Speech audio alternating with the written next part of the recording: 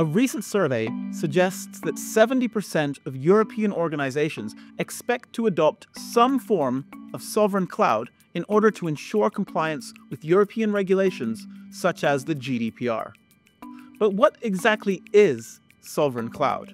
Well, that's not always clear because different people use the term in different ways.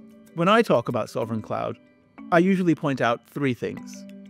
First, some people use the term sovereign cloud in a broad sense to refer to a service that gives the customer a high degree of control over their data. And that includes control over where their data are stored, how they're secured, and who can access them.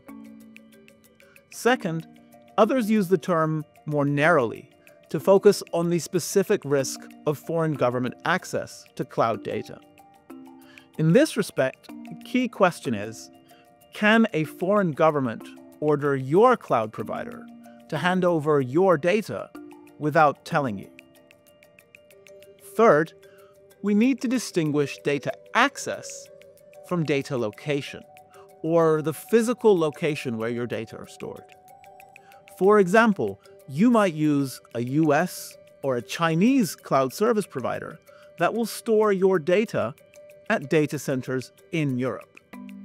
However, that foreign service provider is still subject to foreign jurisdiction, and so potentially subject to foreign government control. By contrast, a European cloud service provider is more likely to be effectively immune to foreign jurisdiction.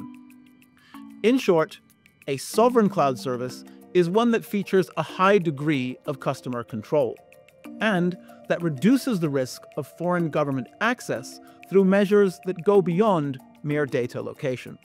For a deep dive into the topic of sovereign cloud, check out the report which I prepared for Broadcom.